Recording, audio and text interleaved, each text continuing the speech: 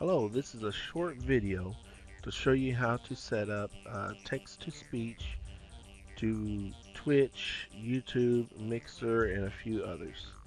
All you have to do is you go to the website speedchat.com and you get greeted with this page right here. You connect your Google Drive, whatever account that's associated with your Twitch, YouTube, whatever you're wanting to activate it for, and you follow the prompts, allow, etc. Once when you've done that, you'll be taken to this page which shows your accounts. And right now I have two accounts listed. It automatically picked up both my YouTube and my Twitch. And so now we will take a look at some of the settings. I run dark theme, alternate roll color, platform logo. Most of this right here is just user preference, but user profile, pictures, etc. is all on there. As you can see, there's things populating the chats for both of them as it connects. It usually takes about, I usually give it about 30 seconds to finish connecting before streaming. Always scroll to the next message. A lot of this you can pretty much just leave alone. I go to voices and I use Microsoft David's desktop.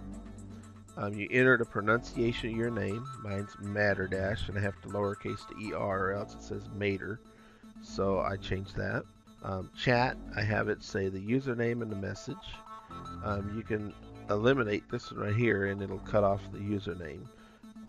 But you have to have the messages in order for it to read the messages. Whispers, I have it displaying whispers. I can have it read out whispers if somebody whispers me. Sometimes I have that on because I forget to activate other things. Most of this you could just leave alone, so I have that all set to on.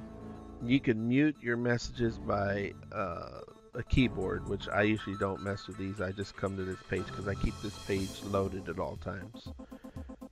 Then we go to events. Most of this you can just leave alone.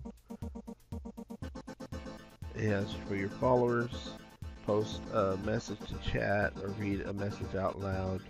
I post a message. It says thanks. It says username. Thanks for following. Sometimes I'll read it out loud. That way I know when somebody's followed. Post a message to chat for hosting. I leave both of those checked. Subscriber. I leave both of those checked. The welcoming, I usually post a message to chat and I don't read it out loud, but a lot of times I'll just leave it in chat and hopefully they'll reply back. Then you have user groups, and you can create a user group, but I have for Twitch and YouTube, I just have it selected for all. It will read for normal users, it will read for myself, it'll read for moderators, and it'll read for subscribers. That's what these little icons are for. You can do text only for them, or you can do a blacklist so that it won't read for certain things like your bot or something. You can create a blacklist, and that's all there is to it. So let's try this out real quick. I am on my Twitch account, so let's try something. Matterdash. Hello. As you can see, it reads all messages from both Twitch and YouTube. It'll do them concurrently, so it should do them both at the same time. You can, just to give you an example, we can go over here and change the voice over to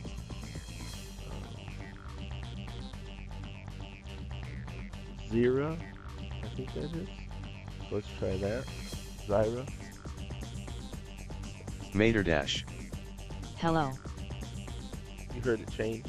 So I have two options here, but you can, there's a way of adding other voices to here if you wanted to, but I'm just using those two voices.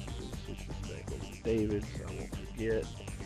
And that's all there is to it. As you stream, you leave this little tab up and enjoy.